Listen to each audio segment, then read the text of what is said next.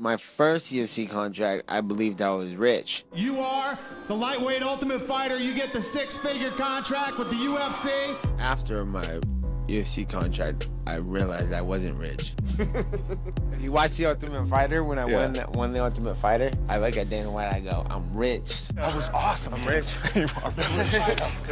I had a plan to buy my mom a house and buy a Cadillac. I was real young. I didn't have any concept of anything. He's like, well, how much money are you looking to spend? And I was like, well, I got 16 grand. I want to spend like probably 10.